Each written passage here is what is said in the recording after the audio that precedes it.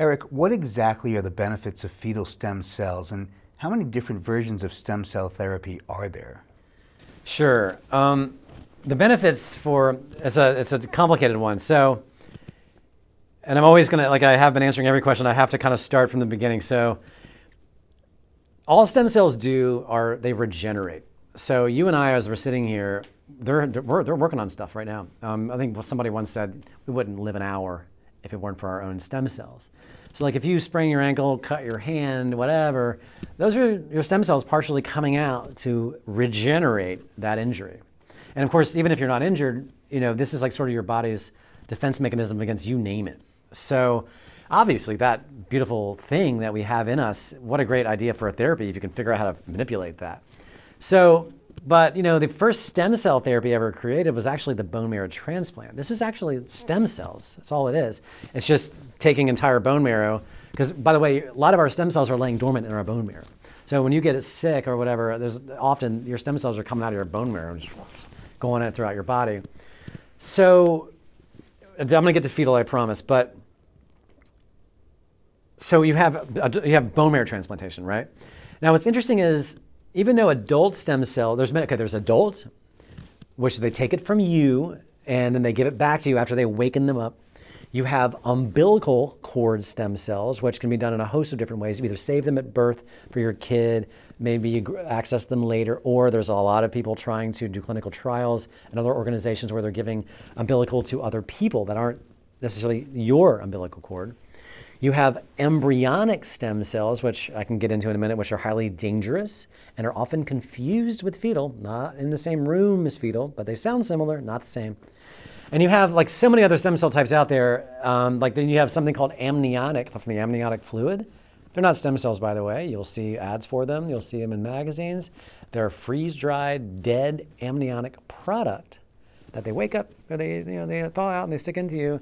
They have some decent results, but you're not going to turn Parkinson's around with it or anything like that. But anyways, it's important to bring that up because it's not a stem cell at all. But they love putting stem cells after it because most of the public doesn't understand what the heck a stem cell is to begin with. So it's really easy to manipulate people and when they don't know what the hell they're looking at.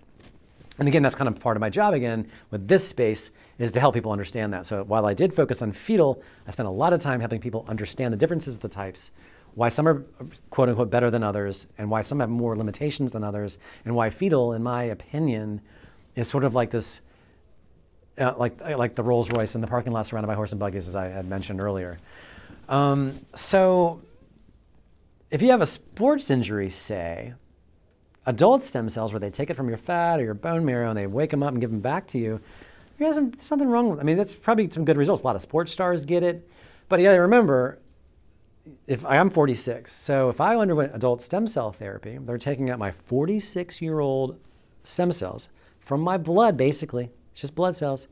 They wake them up, and you have to hope that they become a muscle cell for my sprained whatever. Or let's say I had a heart issue. You have to hope your 46-year-old blood stem cell becomes a heart cell or a brain cell or whatever your ailment might be. And that same goes for umbilical, except that's only 9 months old versus your age. But with fetal, harvested at end of first trimester. I know it's hard for people to wrap their head around, but one of the 50 million voluntary abortions on the planet every year, that's where they come from. You're getting brain cells, liver cells, heart cells. You're getting the whole package. And so I'll get to efficacy in a minute, but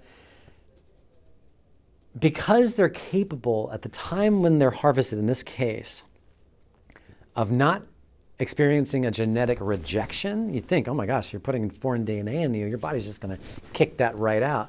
Not with fetal, taken at the right time of gestation. That's why adult works, because it's taking it from you, giving it back to you. Umbilical cord, they're experimenting with that, but there are a lot of people getting sick from experimenting with somebody else's umbilical cord, giving it to some other adult. So, but for whatever reason, these guys have figured it out that at the end of first trimester, there's no genetic, there's no rejection. And because of that, if harvested properly, you can imagine the difference in results of positive results with fetal for a myriad of diseases versus adult or something else. Since we're on this tangent here, fetal is like a void. Like you go to Google and you type in fetal and you'll get embryonic. You'll watch a documentary about stem cells, you won't find fetal. You'll read books about it. Where's fetal? If you don't know about fetal, you would never know it even existed.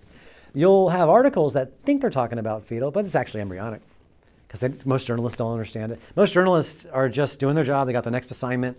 Oh, I got to do a thing about this stem cell thing, and they do it. And they do a good job as much as they could, but they don't have the experience that I have, and certainly none of a scientist has, to understand a very complicated, convoluted, and up-and-coming technology.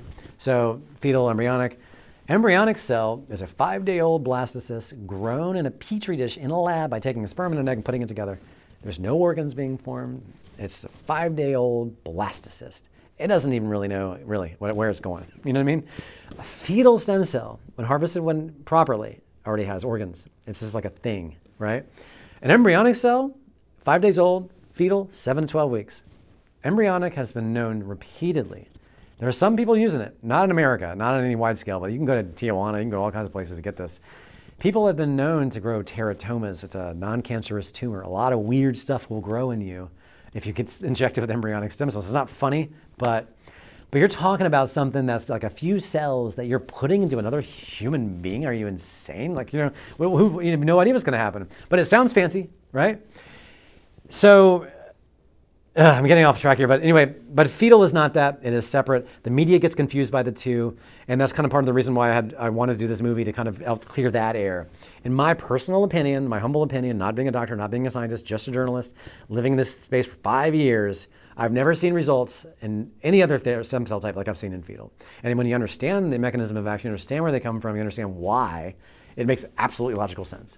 So if you have brain damage or you have a stroke or whatever, and you get fetal cells with neuronal cells and you have improvement, you understand why that happens. While the same patient may have gotten adult and has no improvement. Well, because the adult cells didn't have any neuronal cells, and of course you're trying to fix the neuronal system, duh, you know what I mean?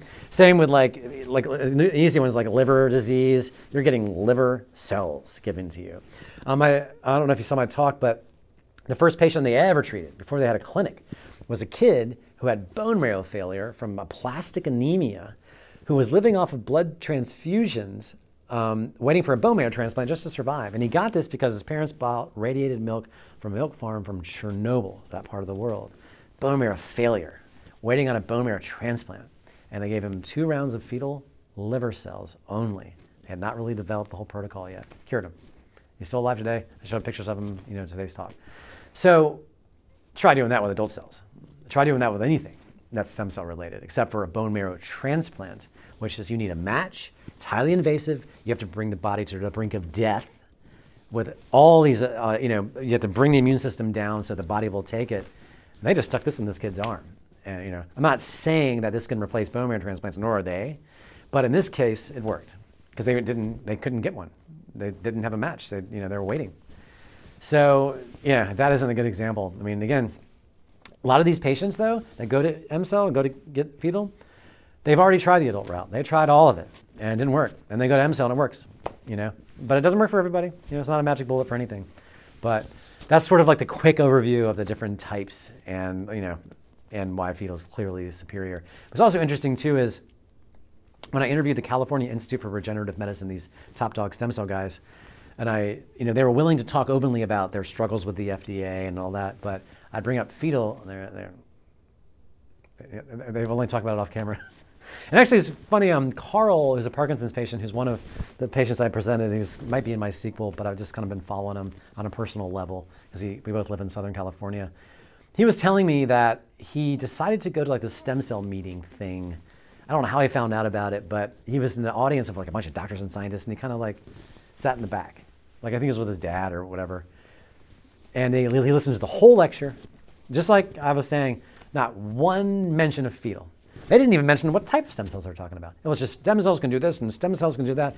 Because Carl saw my movie and he knew how to ask the right questions. He just went, okay, what type of stem cells are we talking about? And they're like, oh, well, blah, blah, blah, blah, blah. He goes, what about, okay, which one's the best stem cell?